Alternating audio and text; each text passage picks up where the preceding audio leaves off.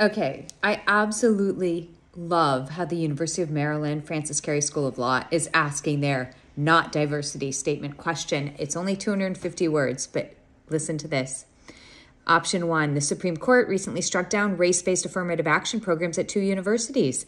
Writing for the majority, the Chief Justice wrote, quote, "At this time, as all parties agree, nothing in this opinion should be construed as prohibiting universities from considering an applicant's discussion of how race affected his or her life.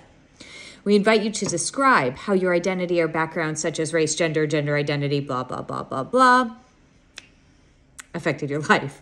This is brilliant. Note that we don't attach any inherent value to your race, national origin, gender identity, blah, blah, blah, blah, blah. We're interested in only how your experiences impacted your courage, determination, adaptability, leadership skills, or other unique ability that you will bring to the law school and legal profession. Brilliant.